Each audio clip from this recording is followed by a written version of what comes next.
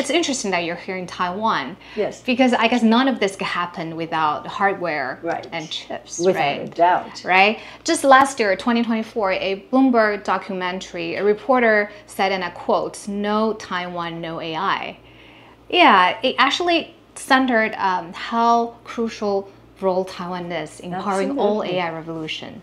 Without a doubt. And you're going to say it on the ground too. I guess outside of Taiwan, no one will know a lot about CoWoS. But here, taxi drivers, on the market, they know one or two things about CoWoS. Yes. Well, after all, the NVIDIA, most advanced AI chips manufactured here. Yes.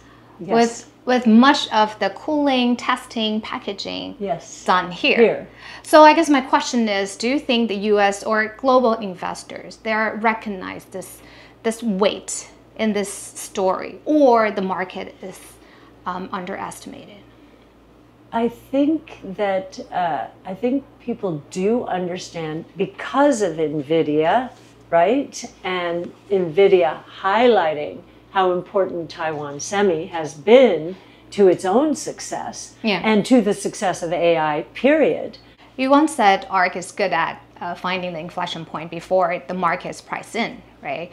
Using the methodology like S-curve that you say, Rice law. I guess if you put that lens to Taiwan, beyond TSMC, what else, like cooling system or packaging, could be the next wave hidden champion, in your opinion?